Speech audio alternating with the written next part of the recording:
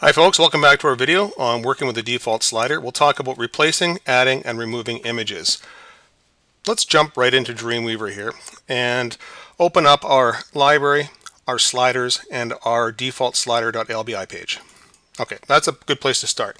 Now let's talk about some of the things we can do to replace the images. Typically what I'll do, if I'm keeping the same number of pictures in the site, in other words 4, which is typically the default that we'll include, you can add and remove as many as you want, by the way. We'll just simply create our replacement images. We'll name them the same as the default images and drop them into the folder to completely overwrite them, and that's all the work we have to do. In other words, if we take a look into our images folder, we will see that there are 4 pictures in here, named Portfolio Very Large 1, 2, 3, and 4. If we open up our default slider, drop it into design view for a second and just double click on any of the existing pictures, it'll open up the select image source tool.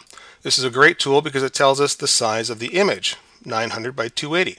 So if we were to create 4 replacement images, make them 900 by 280 pixels and name them Portfolio 1, 2, 3, and 4, just like we already have on the site, all we'd have to do is take those images, drag them over, and drop them into the images folder to overwrite the existing pics, which is exactly what I'm going to do as the first option.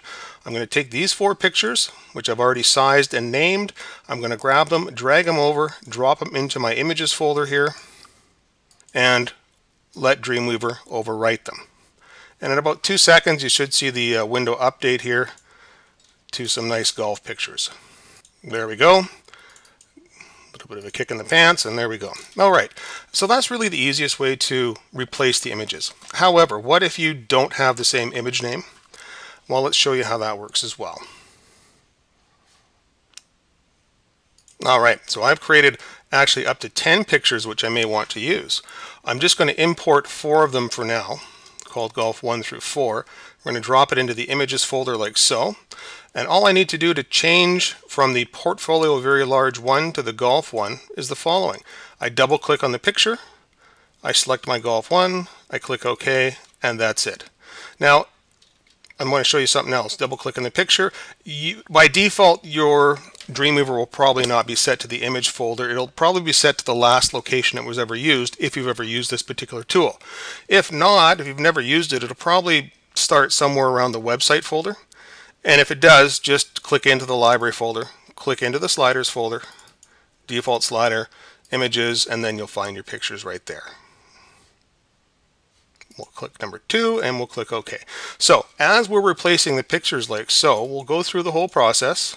I'll speed up a little bit, double click for OK. We need to repeat for the thumbnail pictures down below. If we look in the code view for a second, and let's give ourselves a little bit of space here to view things a little bit better. At the top we have the main images. Below that we have the thumbnail images. Now they're the same picture, but we have to list them twice. And let me show you why when we look at our demonstration here. In the default slider we have the main picture up here. We also have this really cool little feature where you hover over the little back and forward buttons and it shows you a thumbnail version of the picture. Well, in order to get that thumbnail version of the picture, we have to load it into the library page twice. Maybe a little extra effort, but certainly worth it because it's a really cool little feature to have.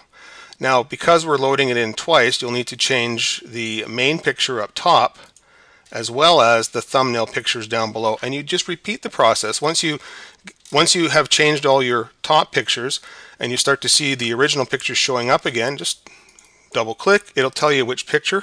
It's the Portfolio Very Large 1, which we're replacing with the Golf 1. All right, so same process. Go down, double click. This is the Portfolio Very Large 2. Oh yeah, we're using Golf 2. So it might help if you name and number your pictures in sequence. I see a lot of members do that and it keeps things very organized. As you can see, we do that as well. We use the Portfolio 1, 2, 3, and 4 so we can keep ourselves organized. Right, so we'll just continue with the process to do all the thumbnails, and that's it. Now our pictures are replaced. If you want to add or remove pictures, it's actually fairly straightforward, but you do need to do it in the code window. So we'll switch over to the code view. I'm going to give myself a little bit more room here once again. Okay, now to create a To add a picture, just simply copy an existing pic. We'll use the last one here. So you're just going to select the entire line of code, copy it, put your cursor down below, and paste. And make sure you do not knock off this UL tag, okay? Those are very important. That's why we put a little white space between the images and the UL tag, so you don't actually end up knocking it out by mistake. And if something breaks, well, you just replace the default slider LBI page and you start all over again. That's probably the fastest way to fix it if you're not sure where things went wrong.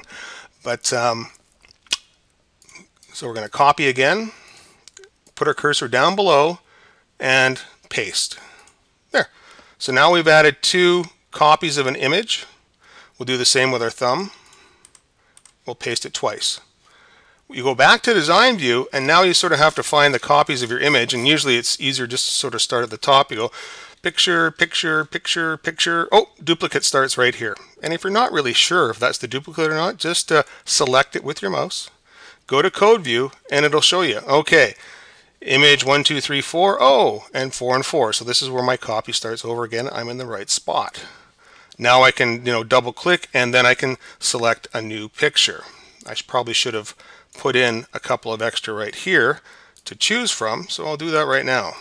I'll just put golf 5 and 6 in, like so. Double click on the picture and select 5, go down, double click, select 6. Where's golf 6? There it is right there.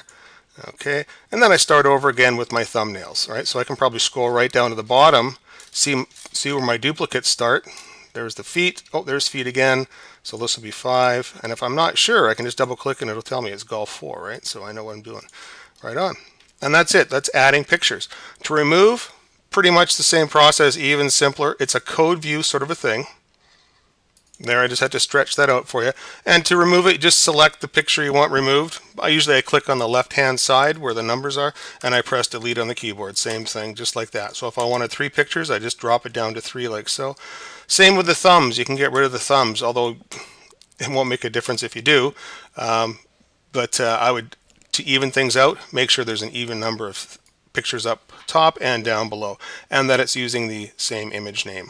Okay. Right, so there's a couple of different ways for adding and removing pictures. You can use the select image window, or you can just create replacement pictures, same size, same name, drop them right into the images folder to update them, and that takes care of business.